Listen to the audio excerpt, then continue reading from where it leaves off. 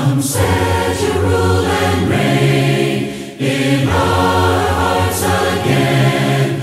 Increase in us, we pray. Unveil why we're made. Come set our hearts ablaze with hope, like wildfire in our very souls. Holy Spirit, come, invade us now. We are your church. We need your power in us.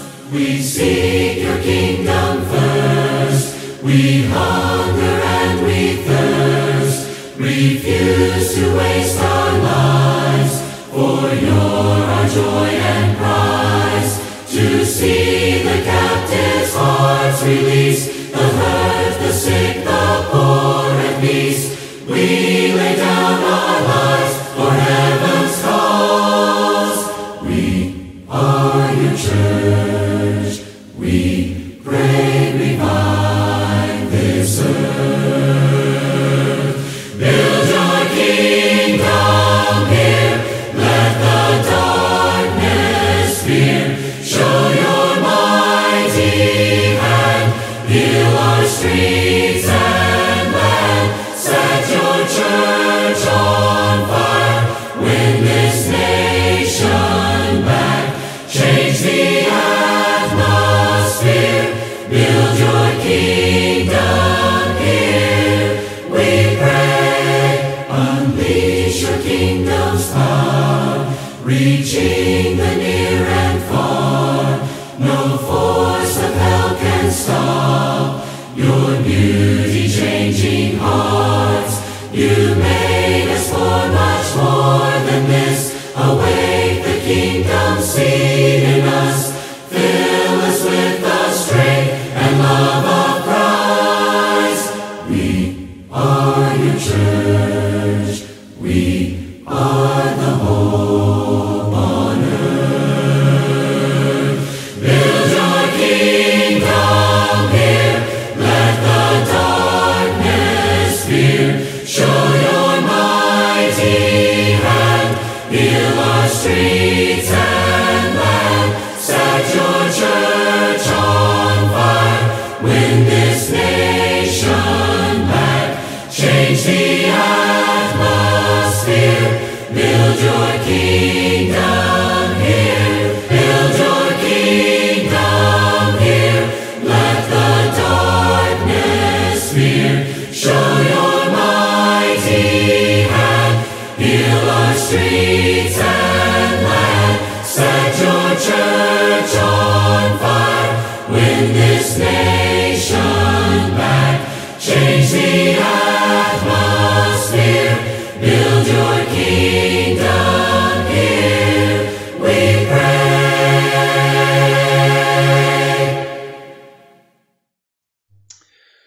I hope all is well with you this morning, and based on discussions with many of you, it appears that no one has been infected with the virus, and we need to keep it that way.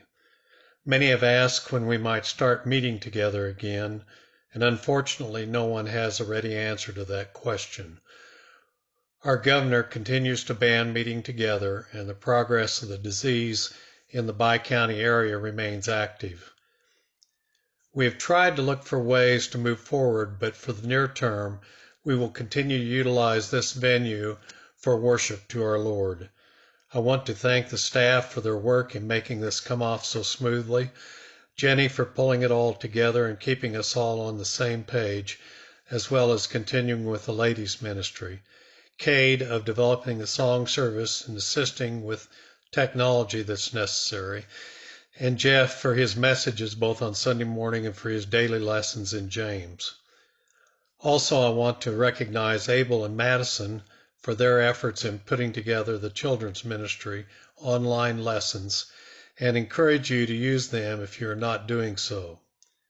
Overall, please take advantage of the material provided and use this time to reach out to others to join in with us. On a side note, we're continuing to distribute food from our pantry on a limited basis to those we know of that are in need.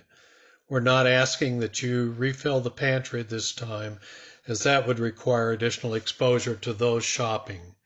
We are currently meeting known needs with the stock on hand.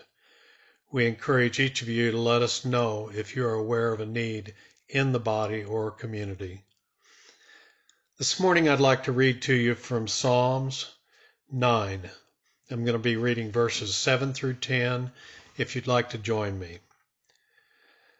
But the Lord sits enthroned forever. He has established his throne for justice, and he judges the world with righteousness. He judges the peoples with uprightness. The Lord is a stronghold for the oppressed, a stronghold in times of trouble. And those who know your name put their trust in you. For you, O Lord, have not forsaken those who seek you. Let's go to our Father in prayer.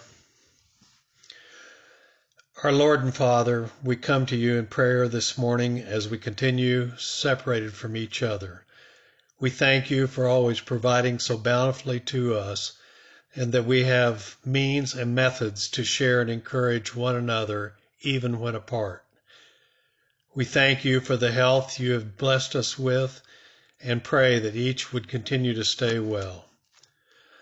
Father, we ask your blessings on those that are in the front lines of this battle with the virus, the first responders, doctors, nurses, police, as well as those who make it possible for our lives to continue with the comforts we enjoy. Help us not to forget how blessed we are and for us to be generous in our gifts and support of all those working to benefit us. As we consider your blessings this day in song and scripture, help us to have minds that are open to your message and to be reminded of your greatness. You have provided a means of salvation for each one of us due to the sacrifice of your Son, and we pray that we will always remember that as we live our lives and are ready to share the message of that gift to others as we have opportunity.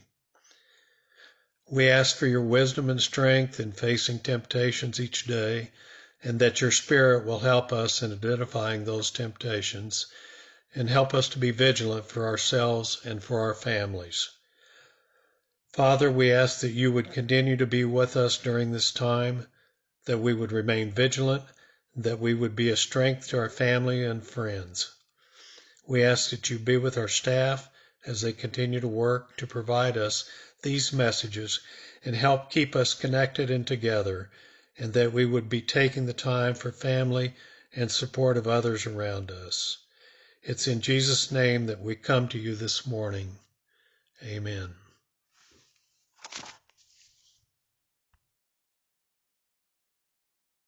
Over all the earth you reign on high, every mountain stream, every sunset sky. But my one request, Lord, my holy aim, is that you reign in me again. Lord, reign in me, reign in your power over all my dreams. In my darkest hour you are the Lord of all I have. So won't you reign in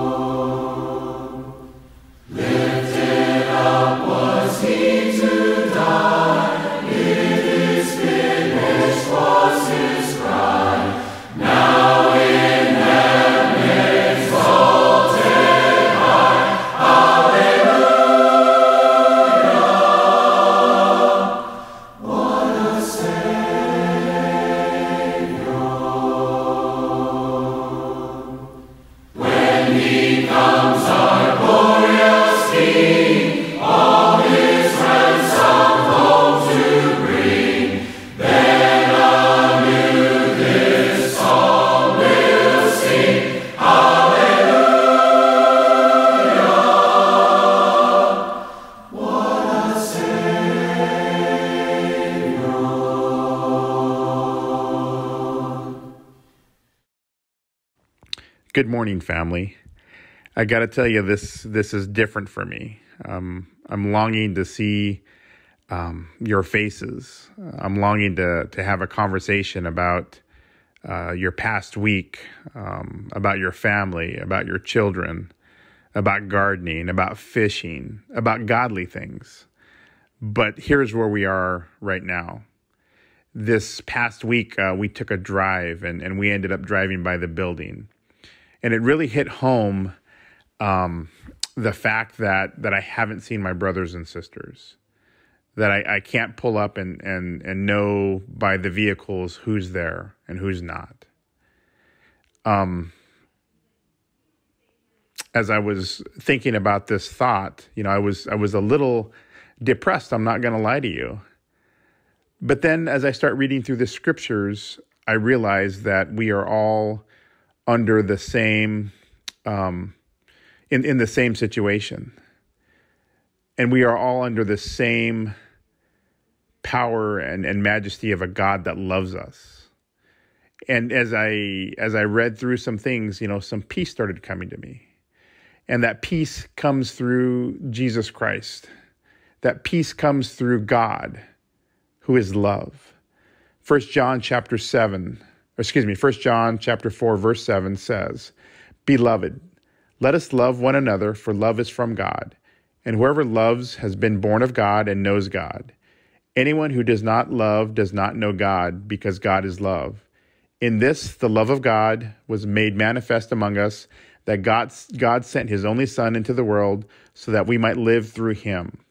In this is love, not that we have loved God, but that he loved us and sent his Son to be the propitiation of our sins." So as I think about this, as I long to see my brothers and sisters, I'm reminded that we are loved. I'm reminded that the same moon that we look at in the evenings, my brothers and sisters are looking at. I'm reminded that the sun that we see in the morning that rises, my brothers and sisters see that same sun. And I'm reminded this morning, as we think about the bread that we are about to partake of, that was a body that was represented through Jesus Christ. And that was because of the love of God that he had for mankind. He loved us enough that he sent his one and only Son.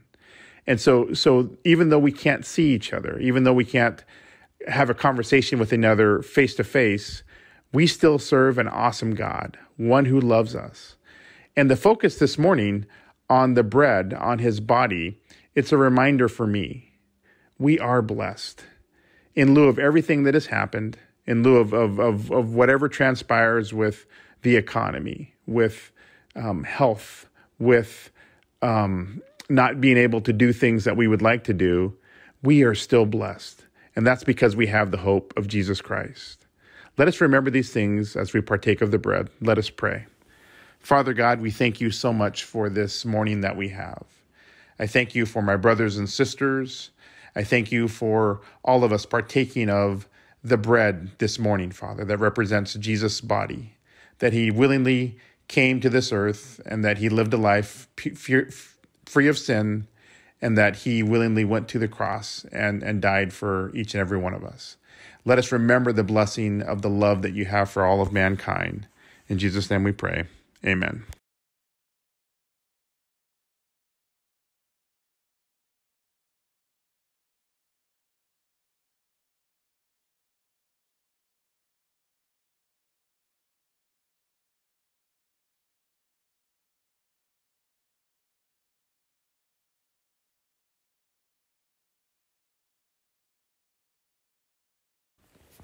In the passage that I had just read in verse 10, in this is love, not that we have loved God, but that he loved us and sent his Son to be the propitiation for our sins.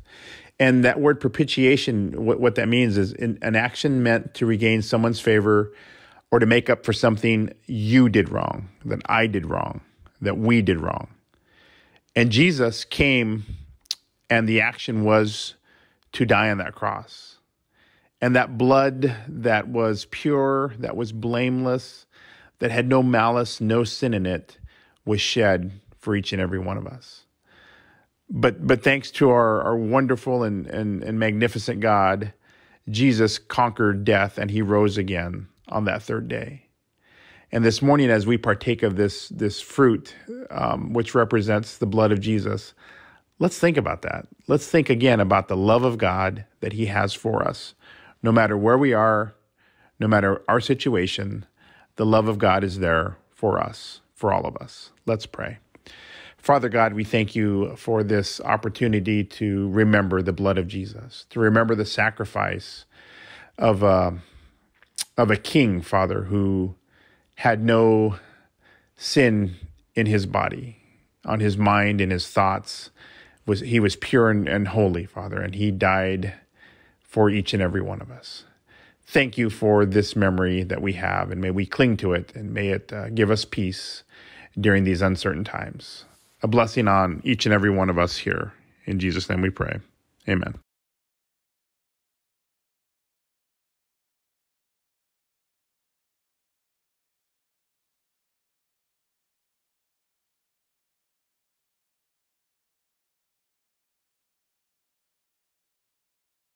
No sweeter name than the name of Jesus. No sweeter name have I ever known. No sweeter name than the name of Jesus. No sweeter name than the name of Jesus. No sweeter name have I ever known. No sweeter name than the name of Jesus. You are the light to my heart and my soul. You are the light to the darkness around me. You are the hope to the hopeless and broken. You are the only truth and the way. No sweeter name than the name of Jesus. No sweeter name have I ever known. No sweeter name than the name of Jesus. No sweeter name than the name of Jesus. No sweeter name have I ever known. No sweeter name than the name of Jesus. You are the light to my heart and my soul. You are the light to the darkness around me. You are the hope to the hopeless and broken. You are the only truth and the way. You are the light to my heart and my soul. You are the light to the darkness around me. You are the hope to the hopeless and broken. You are the only truth and the way.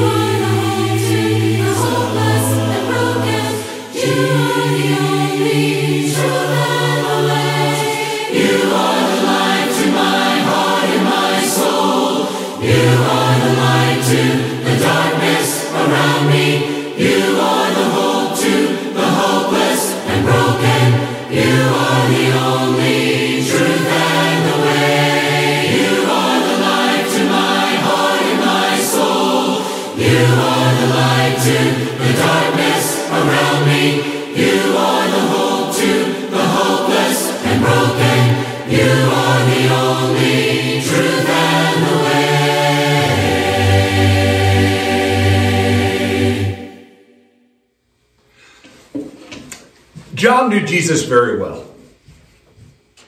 John had spent the last 3 years with Jesus. John was there at the Last Supper. John had breakfast with Jesus after the resurrection. had seen Jesus ascend back into heaven, to where Jesus' name would be the name above all others. But at this point in John's life, he finds himself alone on a deserted island called Patmos. His body had betrayed him with age. Everybody was hoping that John would just kind of fade away, that his best years were behind him, and there was really nothing left in the ministry of the great apostle. Until he had a vision. An unexpected vision that so alarmed John that he fell down on the ground as though he were a dead man. I think that's probably how we would have responded as well. But it's such a precious thing what Jesus does. Jesus puts his hand on John and he encourages him. Do not be afraid. I'm the first and the last. I am the living one. I was dead, and behold, I am alive forever and ever. And this is found in Revelation chapter 1, 17 through 18. Now Jesus turns his attention to the first church of these 7 churches of Asia that he speaks about in the very first part of the book of Revelation. He turns to this Ephesian church that were singled out because of their blessedness. They had been, the church had been started by the Apostle Paul, and you can read about that in Acts chapter 19. It was a great church. It was a marvelous church. It was an outpost for outreach in all of the region. So many good things. Now, let's look at our passage for today. It's found in Revelation chapter 2. To the angel of the church in Ephesus write, these are the words of him who holds the 7 stars in his right hand and walks among the 7 golden lampstands. I know your deeds, your hard work, your perseverance. I know that you cannot tolerate wicked people, and that you have tested those who claim to be apostles but are not, and have found them false. You persevered and endured hardship for my name, and have not grown weary. Yet I hold this against you. You have forsaken the love you had at first. Consider how far you've fallen. Repent and do the things you did at first. And if you do not repent, I'll come to you and remove your lampstand from its place. But you have this in your favor. You hate the practices of the Nicolaitans, which I also hate. Whoever has ears, let him hear what the Spirit says to the churches. To the one who is victorious, I'll give the right to eat from the tree of life, which is in the paradise of God.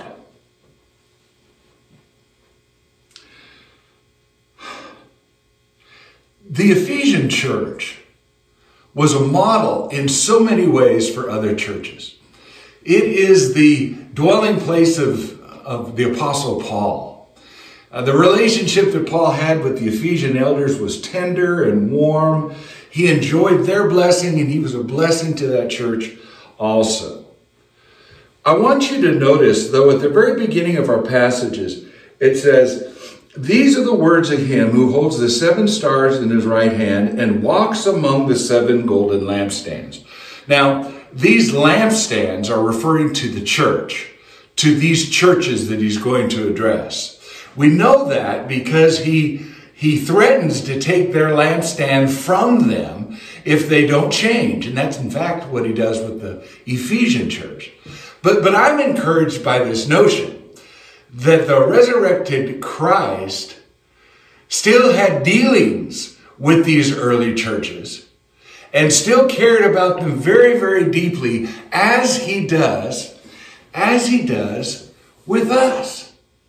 The church Jesus is still about the practice of being among his people, loving on and directing the fellowship of the arm of God on earth today. And there's a lot of comfort in that. Reminds me of God walking with Adam and Eve in the garden. That kind of intimacy, that kind of relationship. So everything seems to be going so well. There is such a marvelous report that God, through Christ, is giving to the Ephesian church. Until this particular phrase, which becomes the pivot point of this entire portion of Scripture. Jesus says, if you do not repent, I'll come to you and I'll take my lampstand from you. Why? What could possibly be so severe? What kind of gross immorality did he find among the Ephesian church? What had they done so wrong? I hold this against you. You have forsaken your first love. Now, there's good and bad in all churches. All churches have their strengths and have their weaknesses. You might look at that and say, well, that's okay. It's okay. We were good in this area, but we didn't do so good in this area. But you can't apply that to this. This is way deeper than this. Because of all the good things that they did, the Ephesian church, you can't get past leaving your first love. And Jesus made that very apparent. He said, unless you repent, I'm going to take that lampstand from you. You'll no longer be my people. You'll no longer be my church. So what does this mean? This losing of your first love.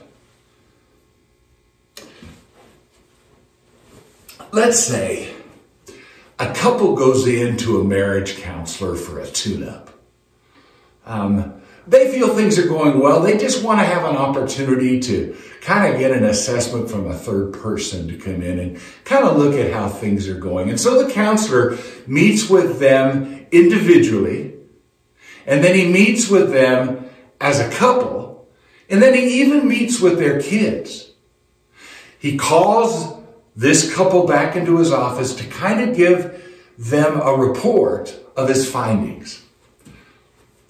They come back into his office and they sit down and they make themselves comfortable. And he says, you know what? Congratulations. Congratulations, because I've noticed some really marvelous things about you too. You just love to spend time with each other. You seem to truly enjoy your time together. And I'll tell you, when I talk to your kids, they love you and they respect you. Kids are growing up strong and true and straight. I think anybody would be proud of these kids. Good for you. I even looked into your finances, and you seem to be keeping a hold of wise spending. You're not too far into debt. Good for you. And the church where you attend, you seem to be deeply committed to this church. And even that is growing. Good for you. Good for you. But the thing is, I haven't seen any affection between the two of you. By any criteria I would use for a couple, I found no evidence that you love each other. None whatsoever. In fact, from what you have shown me, I wonder if you ever loved each other. So this couple, they said, well, there's good and bad. We got our money in the bank. Kids seem to be doing okay. But we don't love each other. Would you be satisfied with that outcome? Would you look at that and you'd say, well, 50% is not bad. I feel like we're doing pretty good. Or would you look at that last point and say that's a deal breaker? Everything's got to stop so that we can address that. I don't think anybody would be happy with that report.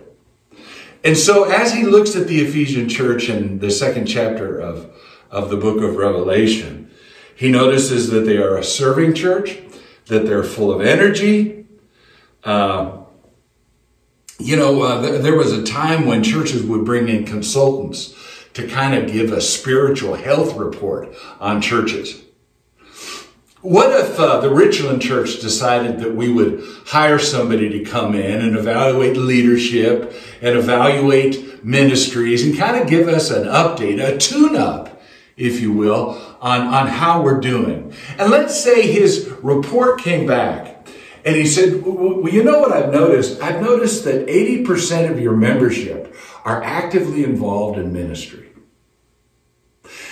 I've also noticed that 90% of those who were involved in ministry last year have signed up to be in ministry again this year. Good for you. Good for you. You're active, you're engaged, people seem happy, everybody seems content. I didn't hear a lot of division or griping. It was a wonderful thing. This is the report that they're getting from Jesus himself on the Ephesian church. He says, I've noticed that you're a discerning church marked by sound doctrine.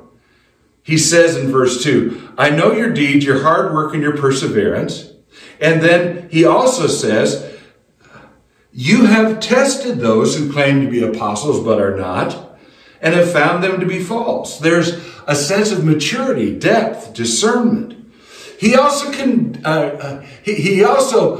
commends them on their perseverance and their stability. He says, you have persevered, in the third verse, you have persevered and have endured hardships for my name and have not grown weary. It's a pretty great report. But then in verse 4, understand that this verse is the linchpin in this entire assessment of the Ephesian church.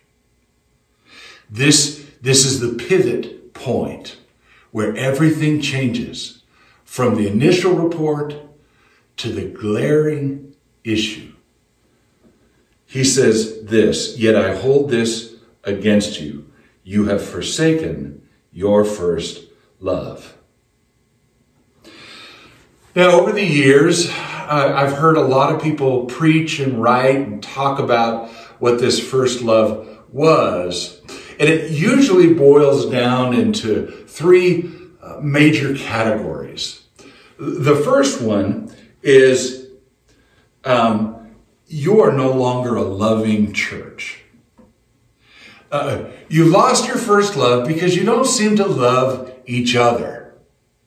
This fellowship love, this brotherly love seems to be absent among you. You've lost it, and it is your first love. I just don't think that's it at all. I don't think that's what's being talked about by our Lord. And the reason for that is the first love is described very clearly in Mark chapter 12, verses 30 through 31.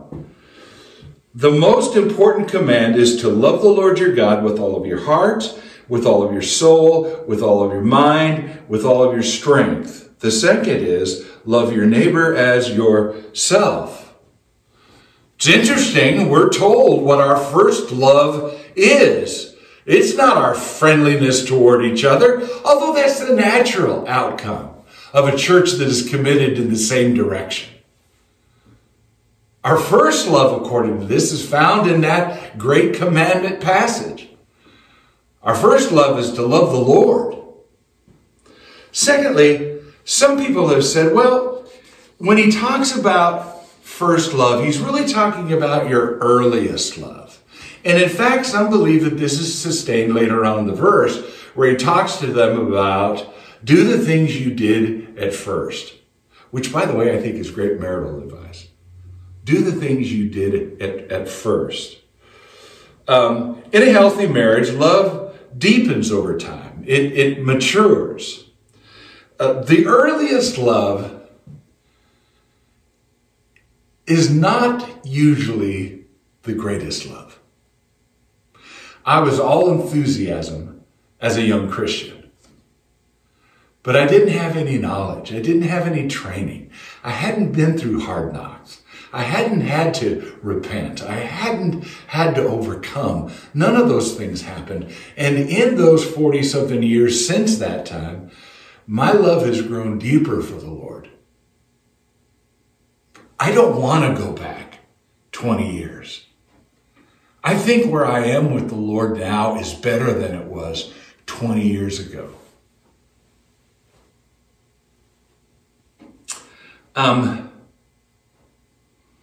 Then I've heard that what is being talked about is forsaking Christ himself.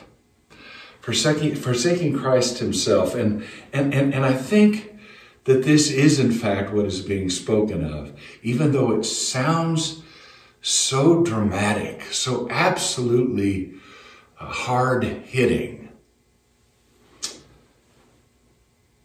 It is as though Jesus is saying, you're no longer a church of Christ. Now, understand what I'm saying. I'm not talking about the name Church of Christ. I'm not talking about that listing that you have in a church directory of churches in the state of Washington. I'm not talking about it at all. I'm talking about the most primitive understanding of being a church of Christ as merely believers, merely a collection of saints actively involved in reaching the lost, comforting the poor, comforting each other, growing families and children, centering in on the Word of God as it sustains us. I think what he's saying when he says you've lost your first love is you no longer are a church that should wear my name. You're no longer a church that should wear my name. You have lost your love for me. And if you don't repent of this, your light will go out. It's as if Jesus is saying, I know your enterprise in ministry. I know how you're engaging in culture. I know that you have a passion for families and students and teens. But I have this against you. I'm not the main thing in your life anymore. I don't hold supremacy in what you call yourself and how you act as a church. So how does this happen? How did it happen to the Ephesian church? How could it happen to us? I suspect what happened to the Ephesian church is what happens to many, many marriages. Life gets full and we start taking each other for granted. How do you keep your first love? How do you do that? Remember, he said, remember the height from which you have fallen. Revelation chapter 2 and verse 5. Let me ask you a question. Was there a time when you loved Christ more than you love him now? Was there a time when you loved Christ more than you love yourself? Now, the way to measure this is not necessarily by reviewing your life's experience. The way to measure this is through Scripture, because the Bible describes how it is when we love Christ with all of our hearts. Notice with me 1 Peter chapter 1 and verse 8. Though you have not seen him, you love him. And even though you do not see him now, you believe in him and are filled with an inexpressible and glorious joy. You talk about first love. You talk about the top of the ladder when it comes to our priorities. Or have you become comfortable with the shallowness of life? The second thing he tells them to do is repent. Remember that as he is talking to the Ephesian church, and as he goes through the list of great things they are doing, when it comes to the time that he says you have lost your first love, he isn't talking about church scandal. No, not at all. He's not talking about gross immorality that was found among the people. He says, repent because your heart has grown cold for me.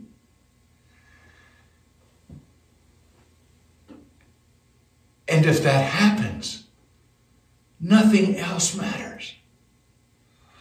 I will have to come to Ephesus. And I'll have to take that lampstand that is my Holy Spirit from you and give it to somebody who resembles my church.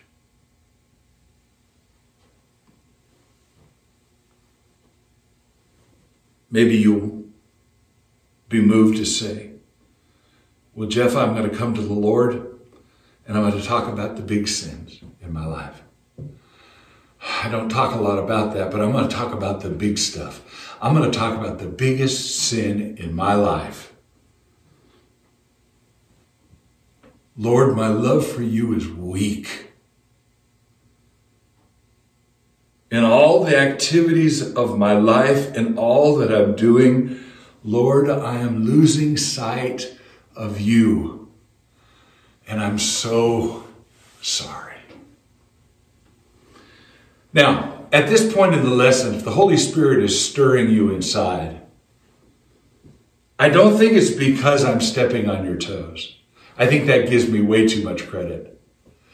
If your heart is stirring inside as you reflect upon the question, was there a time in your life when you loved Christ more than you love him now?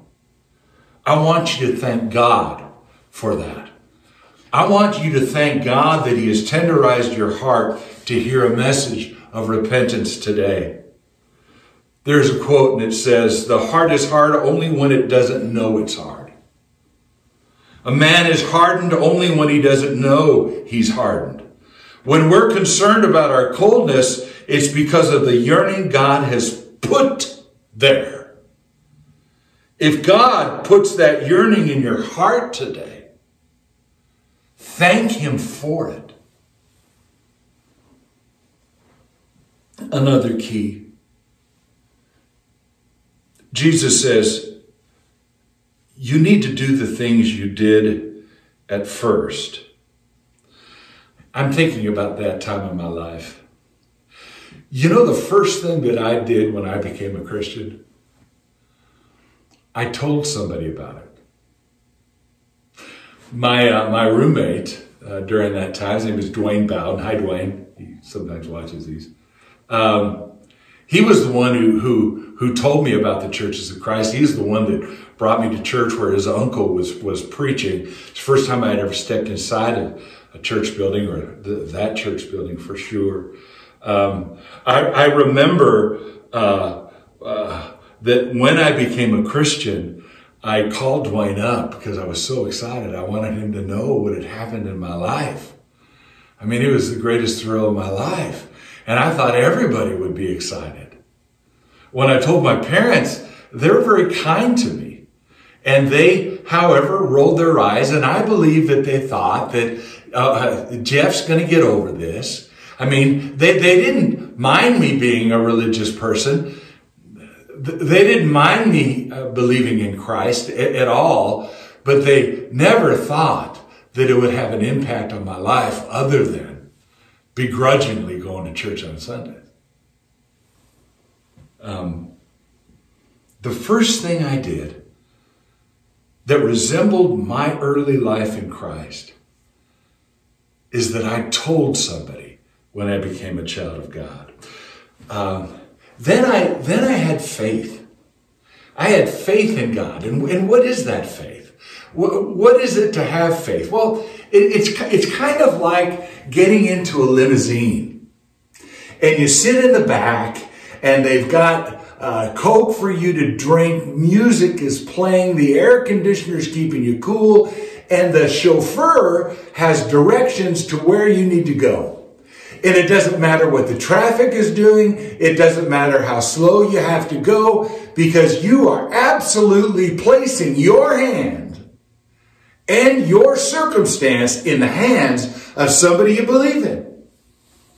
I may not have even met him before, but I believe that he'll get me safely to where I intend to go. That kind of faith has a way of causing us to hold on to our first love. It is when we become fearful and afraid, and every nuance of our lives is met with the, well, what if? Well, what if? The faith that allows us to keep Jesus number one in our life is the faith that extends trust and says, Lord, I know you'll take care of me. I'm not worried. Second, I think we need to open a heartfelt conversation with Christ. And that has to do with prayer, and there's so much I could say. But I don't have room in this brief lesson. But the communication that you have with Jesus allows you to grow more intimate with him. The more you talk to Jesus, the greater relationship you'll have with him. Does that make sense? Does that make sense? It's obvious. It's obvious to anybody. People come to me and they say, Jeff, I don't feel close to God. And I say, well, how often do you pray? And they say, I don't know. No, I said, no, really, I want you to answer me. How often do you pray? I don't know how often I pray. I don't know. I pray 3-4 times a week. I pray. And I said, well, you want to get closer with God, and I'm telling you that you are as close to anybody as you would be speaking 2 or 3 times to them a week. If that is the limit of your communication with God, don't expect intimacy. Don't expect real closeness. You might be an acquaintance. I think we need to draw toward our first love by taking an interest in what matters most to Christ.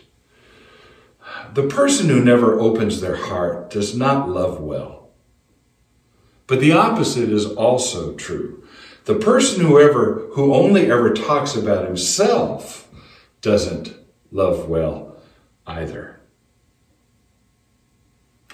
What does it take for us to make sure that we embrace our first love and never lose it? Let me share something with you that I wonder if you've ever considered. Listen to me. Family, listen to me. We as leadership in the church have tried all that we possibly know at this point to get you to come and worship regularly. The ministry offerings aren't doing it. Nor is the singing or our Bible classes, certainly not the preaching. So let me give you a whole nother reason to come and join the church. And if you live in our region, in our area, come and join the Richland Church on Sundays. It's for communion, for the Lord's Supper. I mean, we just shared in communion from these little plastic cups. And while it's not all that we used to have, I'm still moved by that experience. I still feel a closeness to you as we take of communion together over our phones or television sets. But I'm looking forward to having communion like we used to have it. And I'm saying to you,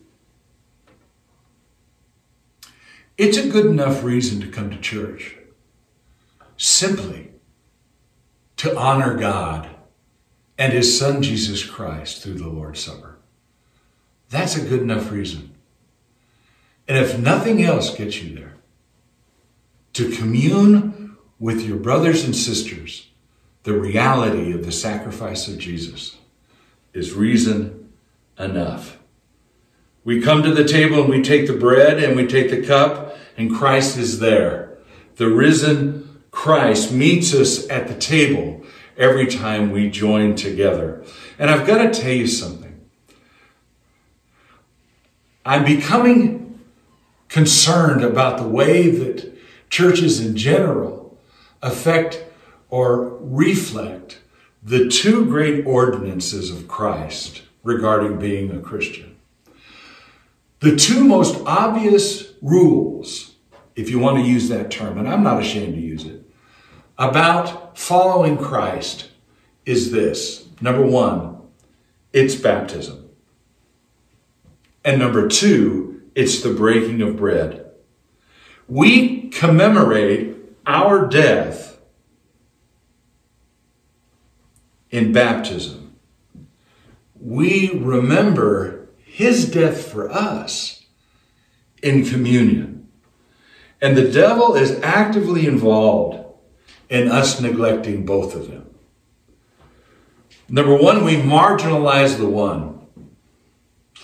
Churches say, well, baptism is simply a sign of a converted life. It's the outward sign of an inward change. It's a number of things. It's an application to church membership. It's something that we do, maybe quarterly, maybe not that often, maybe, every other time, twice a year.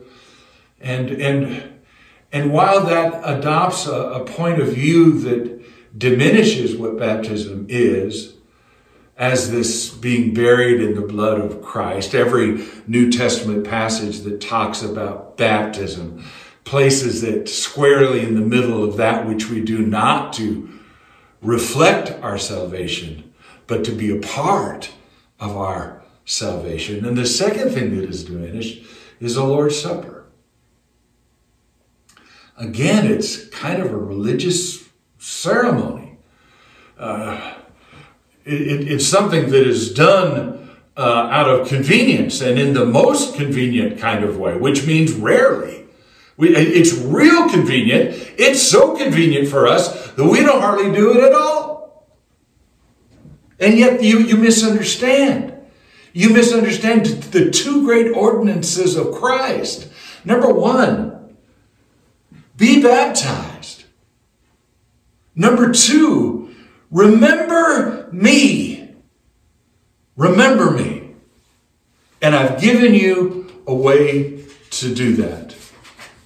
The first church made it a high priority in Acts chapter 2, verses 42 through 46. And they devoted themselves to the apostles' teaching and the fellowship and the breaking of bread and prayer. Acts chapter 20 and verse 7, on the first day of the week when we were gathered together to break bread. So this congregation retains its first love when its membership does the same. So in review very quickly, how to make sure that we never lose our first love is we exercise our faith.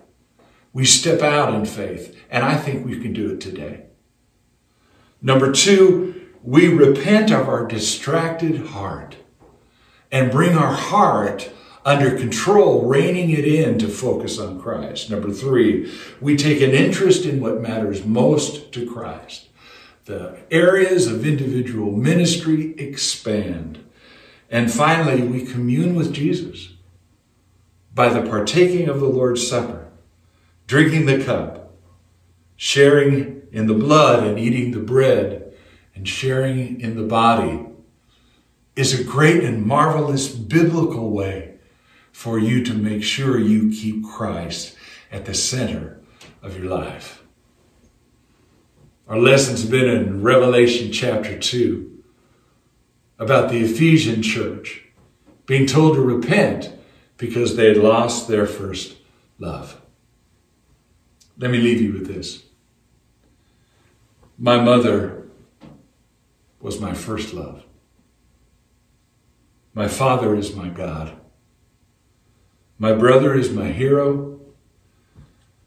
My sister is my best friend. My spouse is my beloved partner, but Jesus is my only Savior. Man of sorrows, Lamb of God, by his own betrayed, the sin of man and wrath of God has been on Jesus laid. Silent as he stood accused, beaten, mocked, and scorned, bowing to the Father's will, he took a crown of thorns. Oh, that rugged cross, my salvation, where your love poured out over me. Now my soul cries out, hallelujah, praise and honor unto thee. Sent of heaven, God's own Son, to purchase and redeem, and reconcile the very ones who nailed him to that tree. Oh, that rugged cross, my salvation, where your love poured out over me. Now my soul cries out, hallelujah, praise and honor unto thee.